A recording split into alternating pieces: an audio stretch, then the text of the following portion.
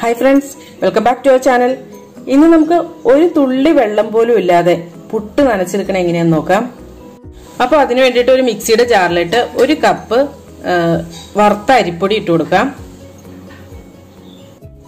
ഇതിലേക്ക് ആവശ്യത്തിനുള്ള ഉപ്പ് ഇട്ട് കൊടുക്കാം. ഇനി ഇതിലേക്ക് 1/4 കപ്പ് ചോറ് ഇട്ട് കൊടുക്കാം. അപ്പോൾ ഇതാണ് നമ്മൾ വെള്ളത്തിന് പകരം ചേർക്കുന്ന സംഭവം. ഇനി ഇത് മിക്സിയിലിട്ടൊന്ന് അടിച്ചെടുക്കാം.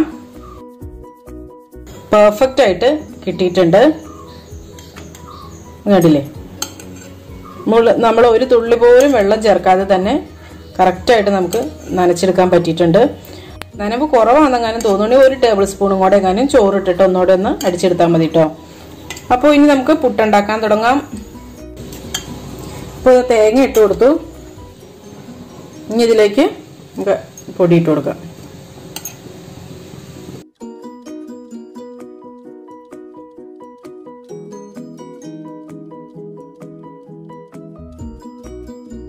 അപ്പോൾ ഞാനിവിടെ ചിരട്ടപ്പുട്ടാണ് ഉണ്ടാക്കിയെടുക്കുന്നത്.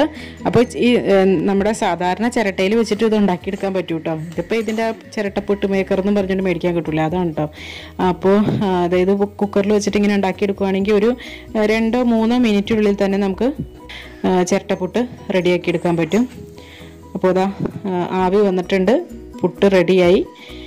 ആവി നല്ലപോലെ പോയി കഴിഞ്ഞതിന് ശേഷം വേണം നമുക്ക് എടുക്കാനായിട്ട്. ഉണ്ടോ, നല്ല പെർഫെക്റ്റ് ആയിട്ട് കിട്ടിയിട്ടുണ്ട്. നമ്മുടെ കയ്യിൽ ഒരിറ്റ് പോലും പൊടി അല്ലെങ്കിൽ ഒന്നും പറ്റാതെ തന്നെ നമുക്ക് നനച്ചെടുക്കാനും ഒക്കെ പറ്റും ഈ പുട്ട് ആകുമ്പോൾ. അതുപോലെ തന്നെ നല്ല സോഫ്റ്റ് ആയിട്ടുള്ള പുട്ടാണ് കേട്ടോ. നമ്മൾ പൊടി വാട്ടിയിട്ടുണ്ടാക്കില്ലേ പുട്ട്, ആ ഒരു പുട്ടിനും നല്ല സോഫ്റ്റ് ആണല്ലോ പുട്ട്. അപ്പോൾ അതേ ഒരു ഇത് തന്നെയാണ് കേട്ടോ ഇതിനും കിട്ടണത്. അപ്പോൾ എല്ലാവരും ഇതൊന്ന് ട്രൈ ചെയ്ത് നോക്കൂ കേട്ടോ.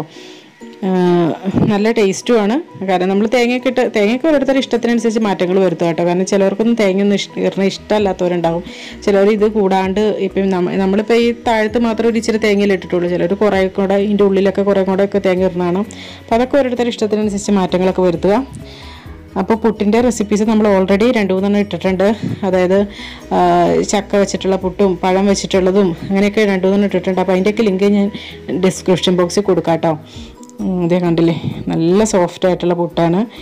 അപ്പോൾ കുട്ടികൾക്കൊക്കെ ആണെങ്കിൽ ചുമ്മാ ഒരു കുറച്ച്, ചെറിയ മക്കൾക്കൊക്കെ ആണെങ്കിൽ ചുമ്മാ കുറച്ചൊരു പഞ്ചസാരയോ പഴമോ ഒക്കെ കൂട്ടി കുഴച്ച് കൊടുത്താലും അവർ നല്ലതായിട്ട് കഴിച്ചിട്ട് നല്ല ഇഷ്ടത്തോടു കൂടി കഴിച്ചിട്ട് എണീറ്റ് പൊക്കോളും. ചിലർക്കൊന്നും ഈ പുട്ട് അത്ര വലിയ താല്പര്യം ഉണ്ടാവില്ല. പക്ഷേ ഇങ്ങനെ ഈ വാട്ടി ഉണ്ടാക്കുന്ന പുട്ടും അതുപോലെ ഇതുപോലത്തെ പുട്ടൊക്കെ എല്ലാവരും കഴിച്ചോളൂ കേട്ടോ.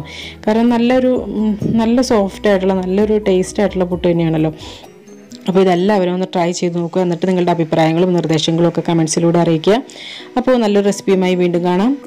എല്ലാവർക്കും നല്ലൊരു ദിവസം ആശംസിക്കുന്നു. Thank you for watching Aisha's creations.